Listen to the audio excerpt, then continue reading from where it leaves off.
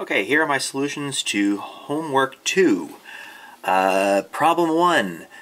Given the stress tensor and the elastic modulus and the Poisson ratio, determine the strain tensor.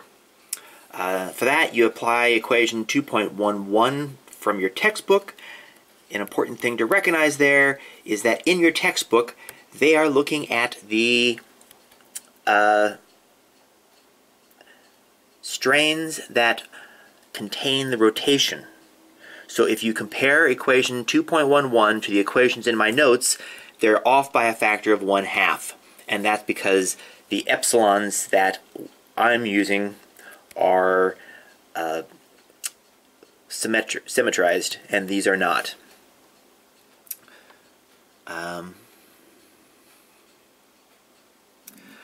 Next part of the problem is rotate 15 degrees about the y-axis.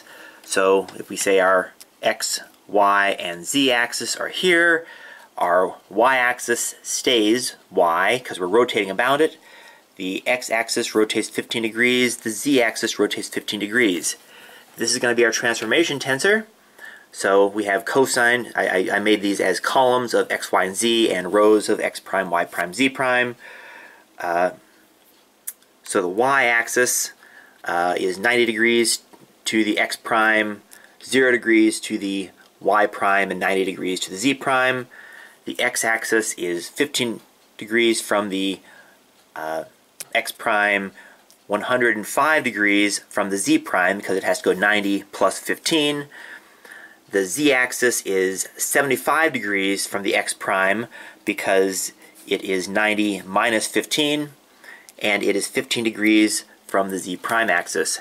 That's our transformation tensor, and now we simply apply our strain transformations, so we have to have a double sum. And you can put this in Excel or however you want to do it to get the right answer. Problem 2. First thing is to look up the elastic constants of gold, and then transform the elastic constants into the compliance components. And then we're going to use equation 2.20 from your textbook to determine the so-called directional Young's modulus, which is actually just the uniaxial tension in the ijk direction.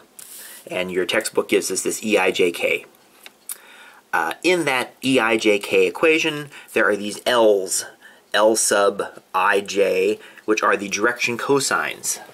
Okay, the direction cosines. So if you have a vector, in this particular case it's the ijk vector, and we're looking at gold, which is cubic, so we don't have to think about any coordinate transformations.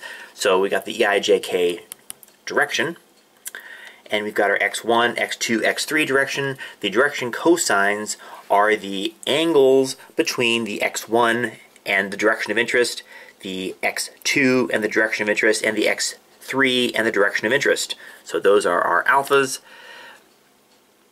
The simplest way to get the angle is to use the trigonometric relation that the dot product of two vectors divided by the magnitude of those two vectors gives you the cosine of the angle between them. Vectors are your friend. Don't work in geometry, it will make you crazy.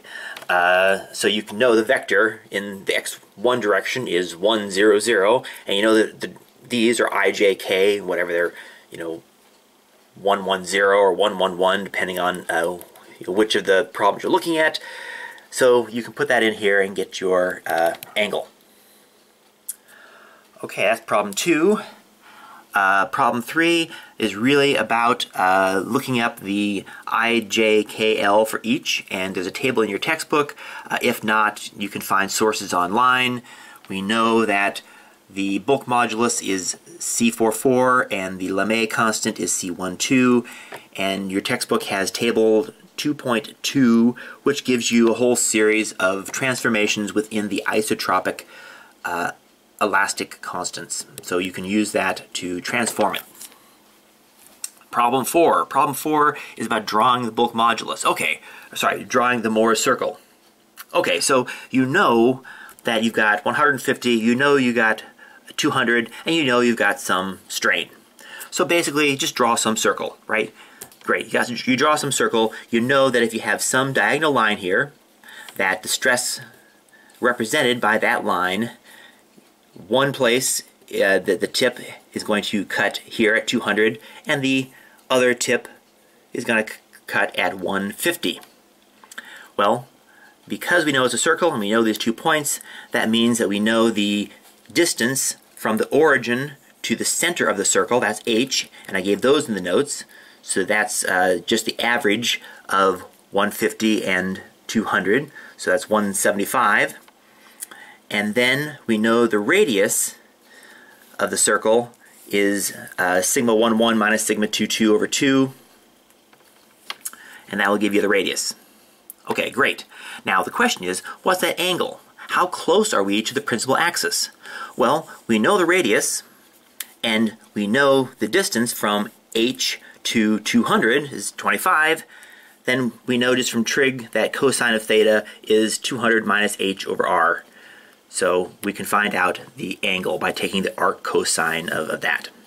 And that will give you the Morse circle representation.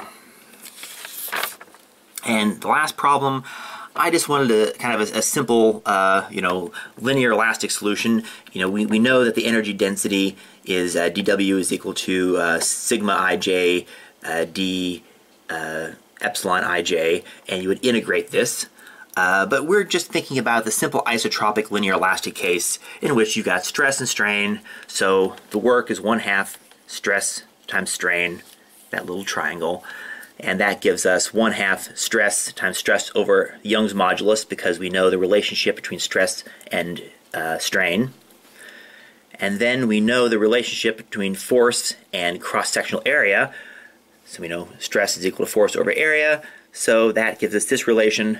So the work is going to be F squared over 2E A naught squared. And that's the solution to problem 5.